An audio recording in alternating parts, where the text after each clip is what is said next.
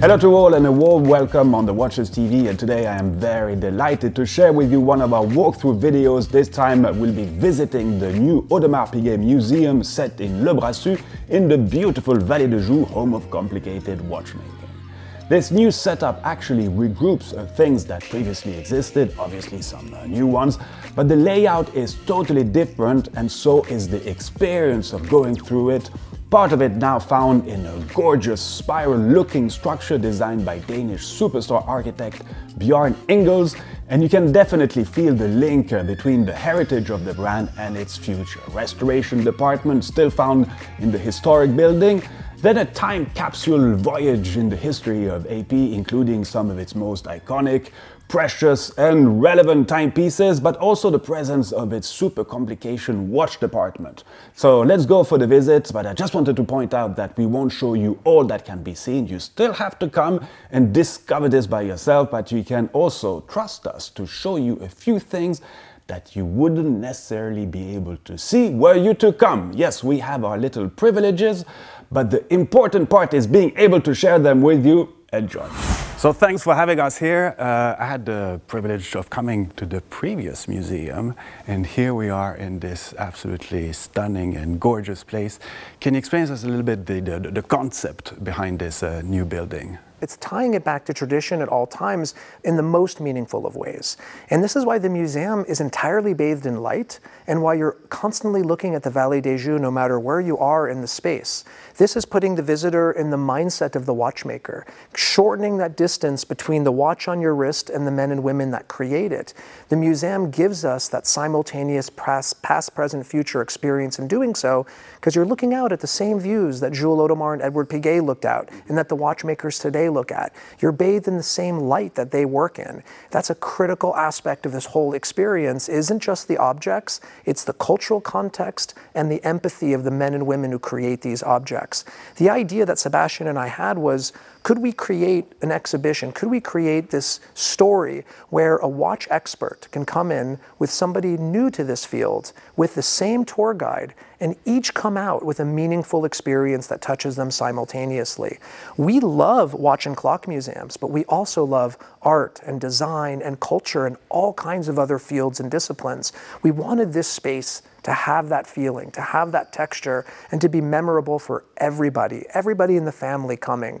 That was a real critical element and approach, but really that empathy to the men and women creating the watches, and that's very much at the heart of the exhibition as well, which we'll take a closer look at, I'm sure. Let's go for a walk. Less than 10 families sat and stood in the Vallée de Joux during centuries and kind of married each other and created a network that was really probably the reason why they could develop these complications. Absolutely. Sharing secrets and marrying each other to get the secrets of the neighbor. Well, and even going, like we do today, going out of the valley to learn new information and bring it back in. I remember you taught me Jules Audemars' uncle, great uncle, Louis Audemars, had 8 children who were all sent to different watchmakers to learn different techniques to bring it back into the family, which is was such a great insight.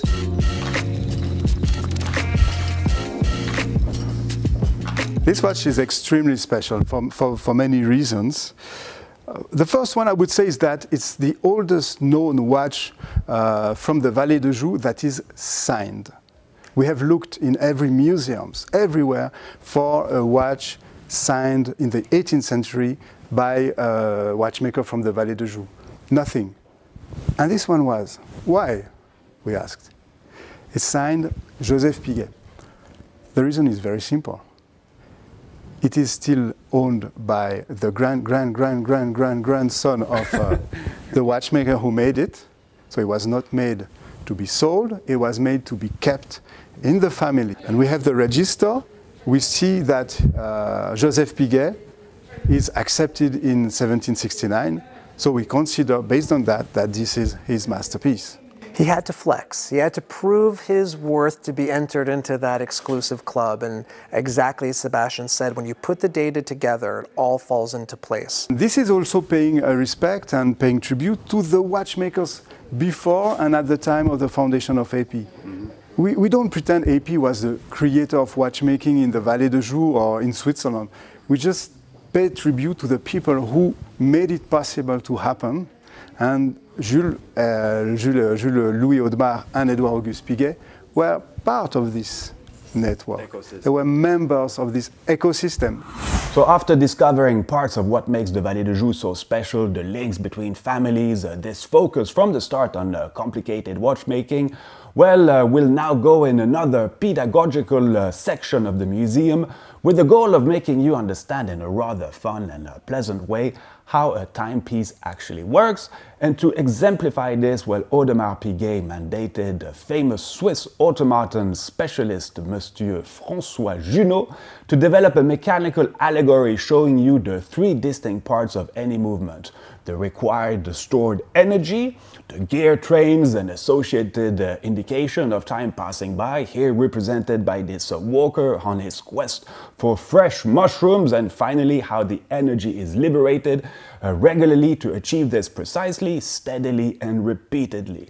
But then we get to see a large mock-up example of proper watchmaking regulating organs, including the tourbillon or the double balance wheel, and compared to the minute size of these components found in your watch, well, here you'll definitely get a better understanding of how they operate.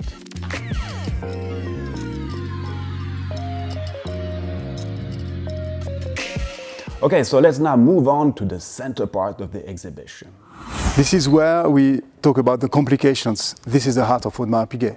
The 19th century, 75% of the watches made by AP were complicated watches, and 50% were repeaters. A lot of this project was simultaneously worked on while Sebastian and I were writing the historical complications book for Audemars Piguet, which was about our 20th century complicated wristwatches. So it was fortunate because we were doing the research and the writing and the study at the same time we were working on the curation of this exhibition as well. So it was really able for us to bring that new knowledge and to tie it here into the exhibitions and the storytelling. And we knew right away we wanted to see a historic repeater from the 1920s wristwatch, right nearby one from the 1990s and early 2000s. We wanted to show this continuity in a very real way, and it's very much part of the narrative when the visitors come through. They're able to have that sense of continuity. During this process, there was something else happening. The Universal, the most complicated pocket watch we made, was under restoration and was not yet owned by AP. That's right. That was a very long process. And it took time, it took 4 years to the best watchmakers of the company to restore and to make this masterpiece functional again. It was made in 1899. Exactly. The blank by Louis-Élisée Piguet. Yes. So the établissage system is very well represented in this watch. And the movement was finished by AP and sold to Union Glashütte. And Union Glashütte cased it and changed the chronograph.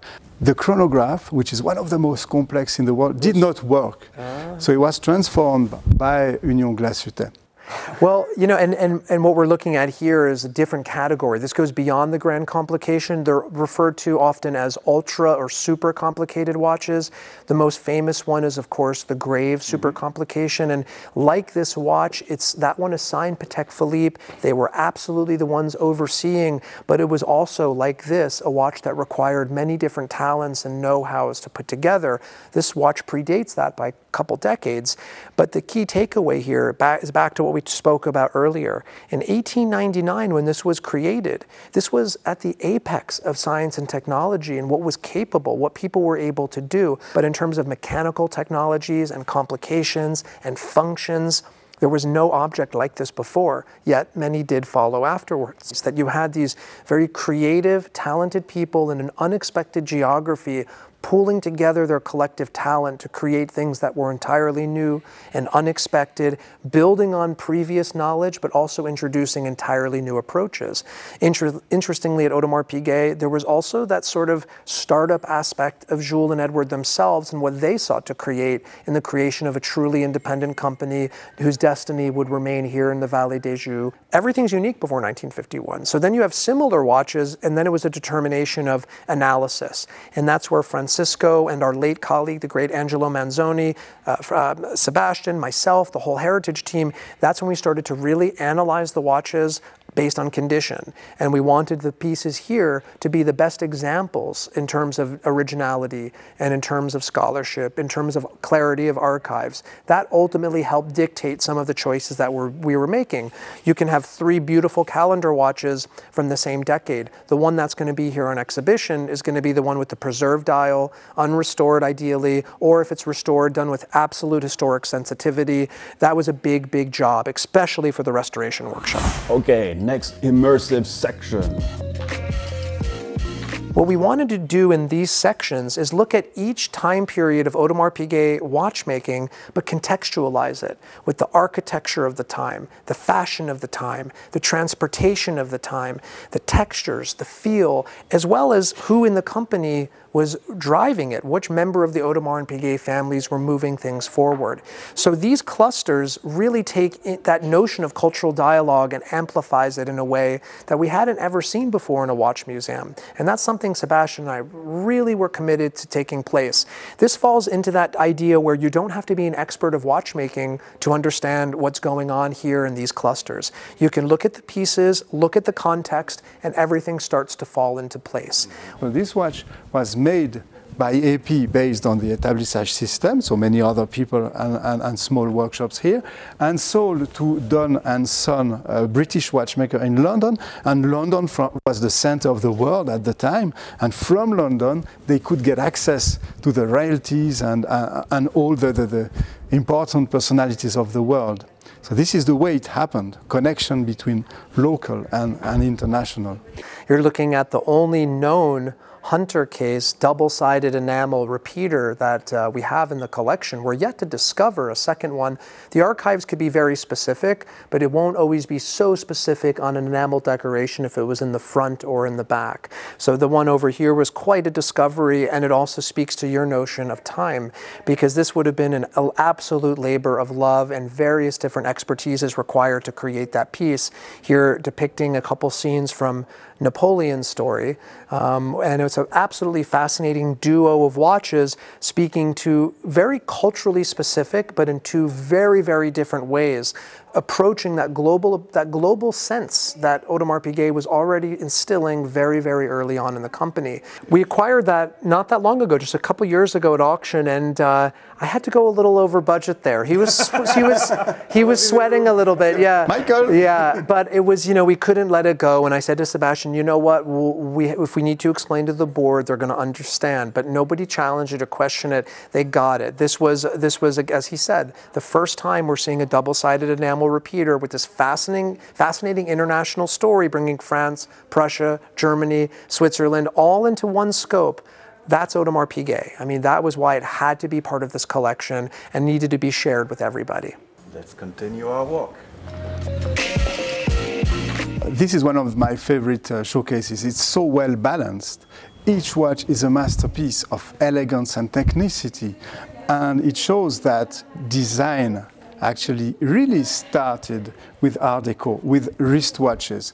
Before, the pocket watches were all round and rarely signed. So yes, the design of the movement was different from one watchmaker to the other one, but the case was not really meaningful. Here we see a cushion shape, we see a rectangle, a round, we see the work on the lugs, on the tonneau shape.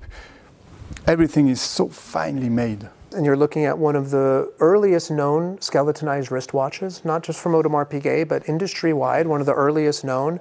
You're looking at one of only 35-minute repeaters created by Audemars Piguet in the vintage era. Quite interesting, Marc. One topic of study that Sebastian and I were able to demonstrate and prove, it's published in the Complications book, was the close link between women's pendant minute repeaters and the birth of the minute repeating wristwatch. Something that I'd theorized for a long time. We were able to prove it together that the minute repeating wristwatch was a direct evolution of the woman's pendant watch. The miniaturization had been mastered, it had been accomplished, and then boom, boom. Of those 35, 6 of those movements were recased pendant watches into wristwatches. So a lot of great stories, again, not just about Audemars Piguet, but about the industry, we're able to look at through something like this. Early jump hour watches, which still remain popular today. We're looking at one from 1930, created just after the Depression. Over here is a watch that you've documented, that's very well documented, the 5516, which was Audemars Piguet's first perpetual calendar and the wristwatch, and the world's first perpetual calendar wristwatch with leap year indication.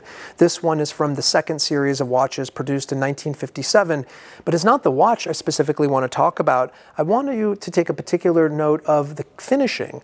Here you can see a balance of mirror and satin finishing. Sebastian and I have documented that we start to see this quite consistently in the 1910s. Those finishing techniques had been done on movements, but when the pocket watch evolved to the wristwatch, some of those techniques of the hand finishing were then applied to the cases. And this is that notion you like to hear Audemars Piguet talk about, that play of light. It's really understood and recognized through the lens of the Royal Oak, and that watch absolutely amplified that play of light and that combination of satin and mirror finishing. Genta was an absolute genius to approach it in such a way. However, the techniques themselves had been in the company for over half a century prior, so as original and as iconic as the Royal Oak is, the elements that comprise it had already very much been part of the culture of hand finishing at Audemars Piguet. Another thing a lot of people don't realize with Genta was he was primarily a designer of women's watches for some of his career, at least with Audemars Piguet. Many of the creations that we celebrate here in the museum are women's watches he created in the 1960s. And what makes the Royal Oak work so well was that he applied those approaches to women's watches into this watch in terms of the feel, the ergonomics, the texture, and the finishing. We associate Royal Oak as a masculine design, but secretly underneath, there's feminine design codes throughout. You hear how people talk about it. Hey, look how it catches the light. They could be speaking about a gemstone or a diamond, or the descending links, the Art Deco aesthetics, the combination of finishing techniques. What makes that watch so successful was that he, Gerald Genta, had such experience with women's watches and creating watches that not just look beautiful, but feel great on the wrist. Genta designed the icon. He designed the one, but every other Royal Oak after, really through the 70s into the mid-80s, Jacqueline Dimier was the principal designer behind those watches. So she was the one who created the women's versions in 76, the white gold, two-tone, yellow gold in 77, the complications in 84, the first perpetual. So it's Genta's, of course, the key, the element of that story, but Jacqueline Dimier also deserves an immense amount of respect for the way she was able to expand that original design into creations which are still celebrated today.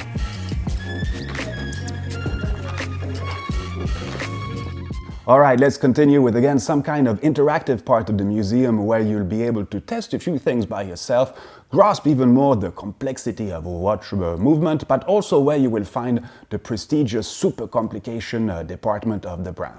It was critical for us to demonstrate, I guess Sebastian mentioned earlier, that transmission of knowledge, but through the highest expertise and the most important watches we produce. We wanted to filter that message specifically through the Grand Complication workshop. At Audemars Piguet, the Grand Complication is defined as needing to have minute repeater, split-second chronograph, and perpetual calendar all together. That's our definition as it was established historically by the company, and it remains so. So we have 6 watchmakers. They're creating unique watches one at a time, 648 components. They're individual works. The watchmaker is tied to those works for as long as they're here with the company, essentially managing the future of those watches as long as they're here, if there's ever servicing or repair that's needed.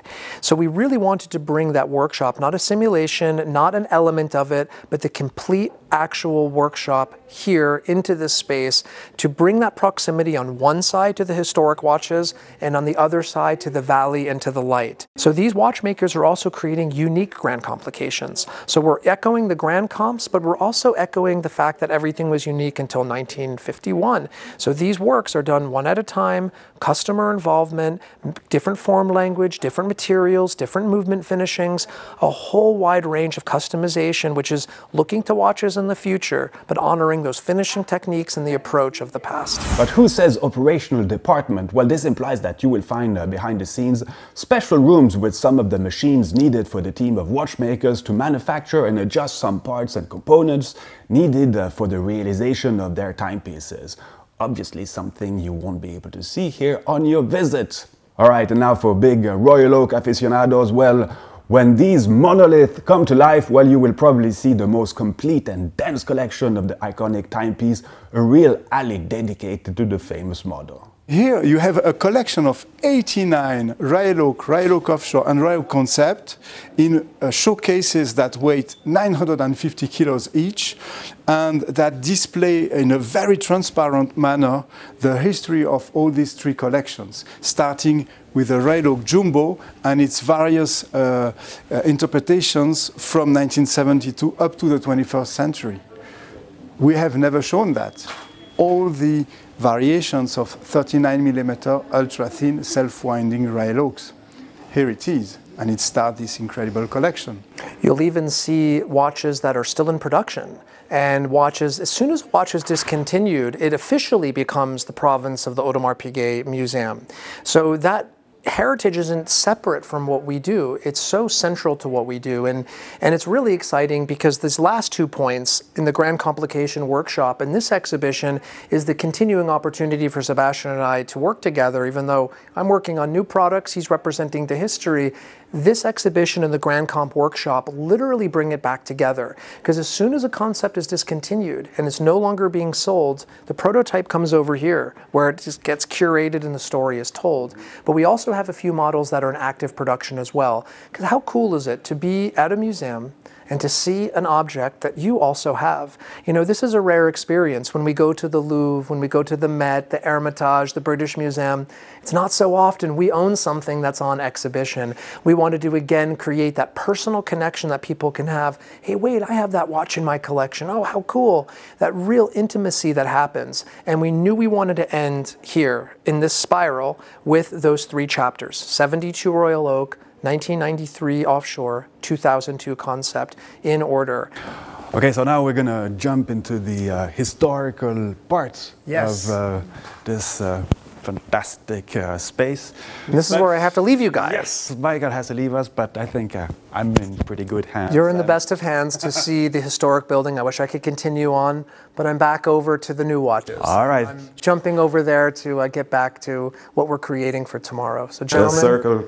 Yes, absolutely. Okay, before getting access to some rather privileged places, I just wanted to show you something else where you normally start the visit and where you get a better understanding of what has been done with the construction of this new place, how carefully the historic part has been restored, how top quality materials have been used, and simply demonstrating that no corners have been cut.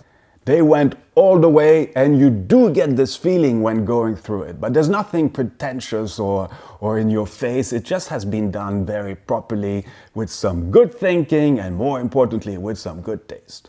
So let's now go and visit the actual restoration department of AP, which worked on most of the timepieces seen in the main exhibition hall. Something also usually closed for the visit, but, well, you know us.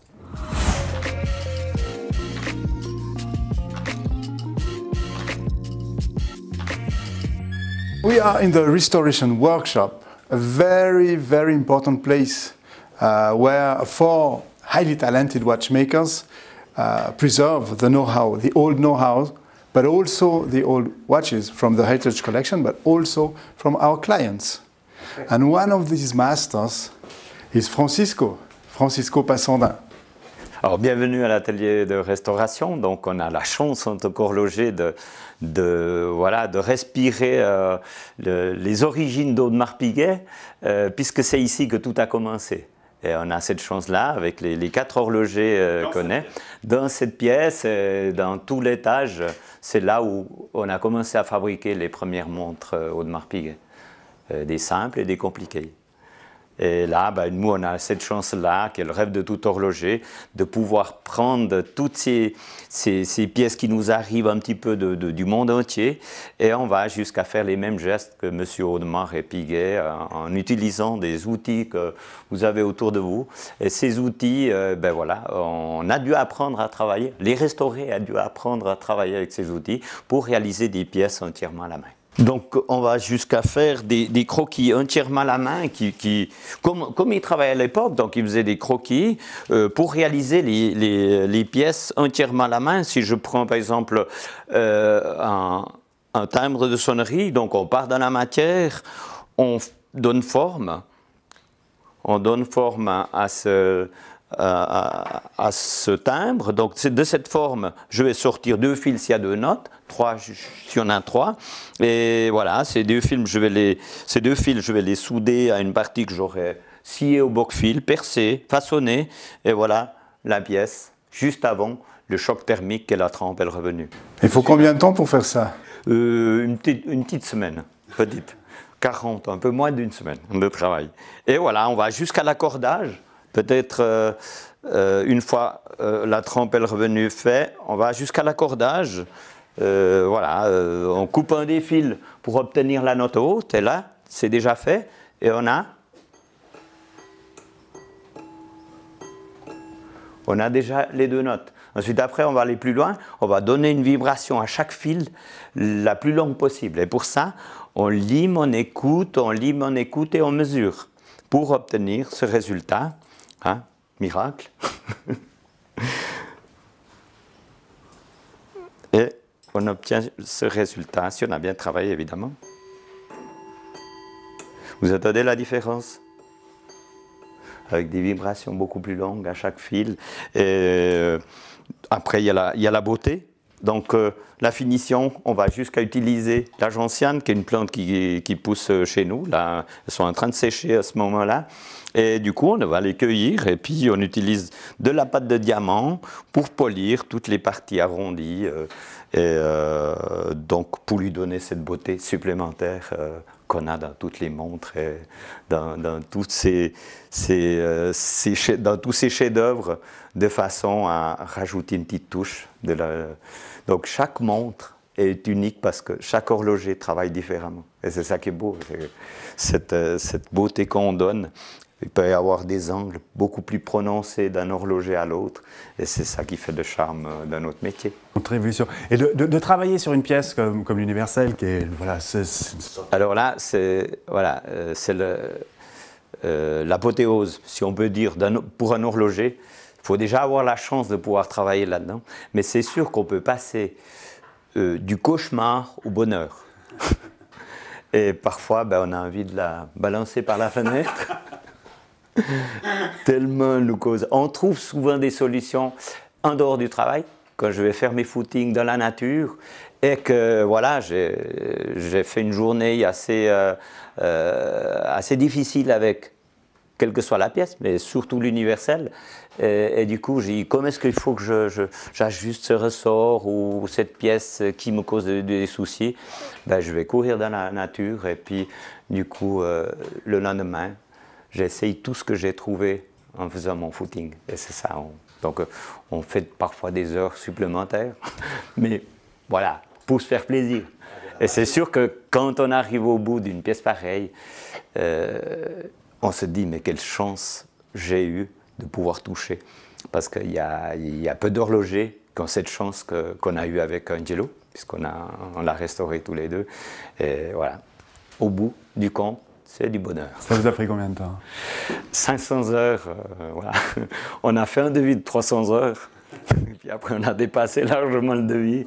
Mais voilà, c'est parce qu'il y a toujours, sur une pièce comme ça, il y a toujours des petites retouches. Parfois, je pense qu'à nous deux, on l'a démonté chacun 3-4 fois. Sébastien venait de temps en temps. Elle fonctionne, l'universelle? On a dû démonter quelques pièces pour retoucher tel et tel ressort, et puis voilà, on recommençait. Quand on arrive dans une complication pareille, c'est qu'il y a des différentes couches, et chaque couche doit se respecter, l'équilibre de force de tous les ressorts. C'est sûr que voilà, c'est du compliqué. Et on se complique. Tout en allant jusqu'au bout de la restauration. Mais c'est sûr que c'est une fierté quand même personnelle quand on se lance dans des aventures pareilles. Et pour l'universel, j'ai fait une marche à suivre avec même des vidéos d'environ 80 pages. C'est quand même important de penser à l'avenir, penser aux jeunes, qu'ils aient plus de facilité que nous. Parce que moi, quand je me suis lancé dans l'universel, les yeux fermés, donc il n'y a aucun croquis, il n'y a aucune documentation. Et donc en pensant aux jeunes, j'ai pensé à faire des photos, des petites vidéos de chaque partie, de chaque couche, de façon à ce qu'eux, ils aient plus de facilité. Si un jour ils vont la démonter, ben voilà, ils ont peut-être penser à moi. Même pour une grande complication, on fait des marches à suivre de façon à ce que les horlogers puissent s'appuyer là-dessus et qu'ils gagnent du temps. Well, that was quite something, and after leaving the inspiring people of this restoration department, now it's time to see another slightly special archive room, as well as live in the flesh some of these incredible historical timepieces. Again, something not always on the menu when you come and visit AP. So Sebastian, explain us where we are here. So we are here in the registers room. It's a very important place because this is where we keep all the historical registers covering the whole production of AP from 1875. Actually 1882, because we still look for the first register. Let's have a look.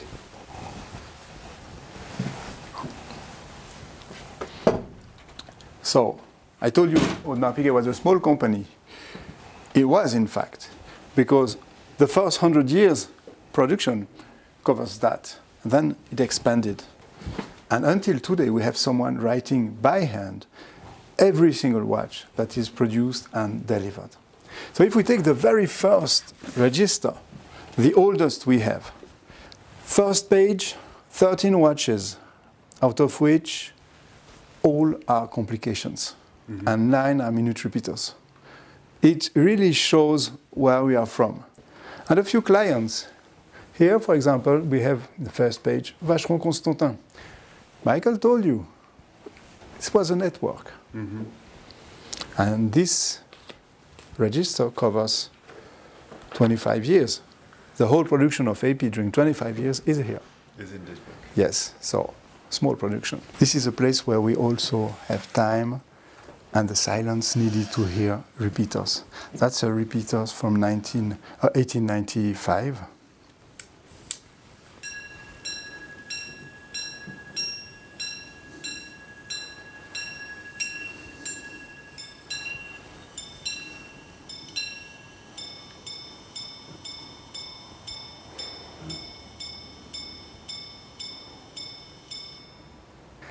It's always an emotion to hear that.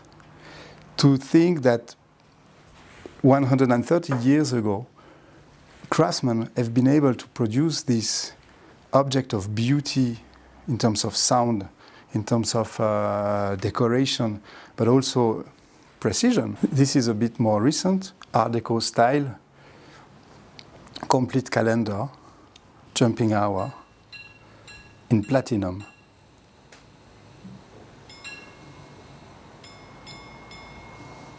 This one was made in 1912. The size is amazing. This is a minute repeater. 9.5 lines, one of the thinnest in the world. It's very fast.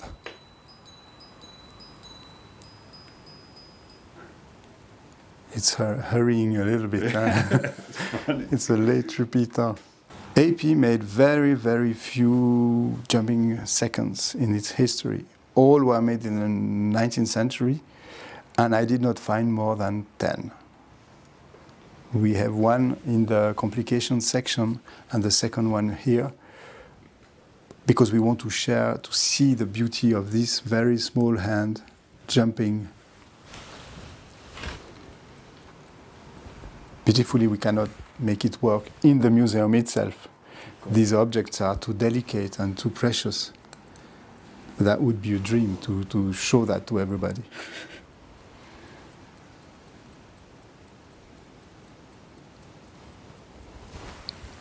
and a few other examples that I took that we like to share with our guests. A coin watch, an ultra-thin piece from the 1970s. So the whole industry was in very big trouble. In 10 years, 2/3 of the employment in Swiss watchmaking disappeared. And meanwhile, in parallel with the Rail Oak and the Perpetual Calendar, ultra-thin from 1978, AP continued to produce ultra-thin, open-work watches. It's a unique piece again. You can teach watchmaking with this watch. Everything is visible. All the material that could be removed to see the inside of the movement has been removed.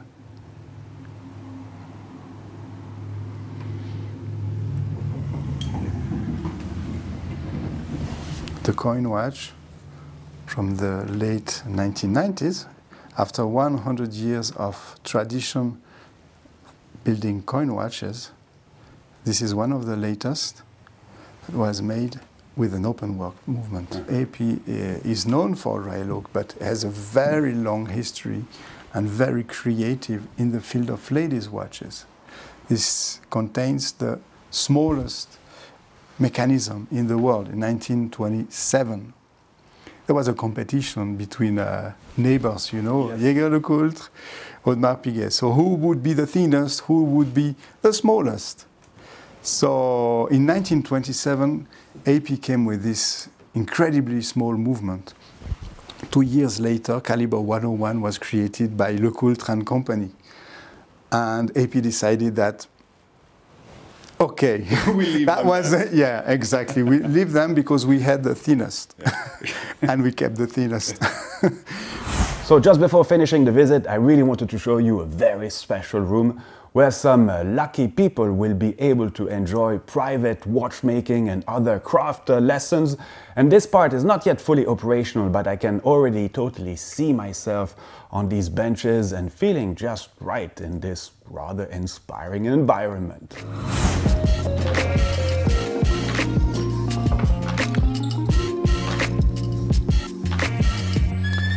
So, Marc-André, here we are. Well, Sébastien, it was a pleasure. Thank you very much for the visit. Thank you for this walkthrough. This is an absolutely gorgeous place. Okay, I know I repeat myself a little bit, but it is.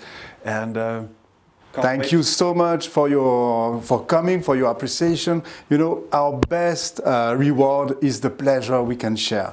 Well, and you can bring some people also. We'll do that, right? Everybody's welcome. All right. Thank you very much. Bye-bye. Bye. So I hope you enjoyed this walkthrough as much as we did. The bar has been set quite high, as you could witness, and you can naturally all come and visit this new museum. That's the entire point of this place. And the journey, I mean, is really worth it. But please remember that you can't simply drop by. You need to register for it. Everything is explained on their website. You will find the link in the description box below. Well, all the very best to you. See you real soon. And Viva Watchmaking and Viva the Vallée de Joux.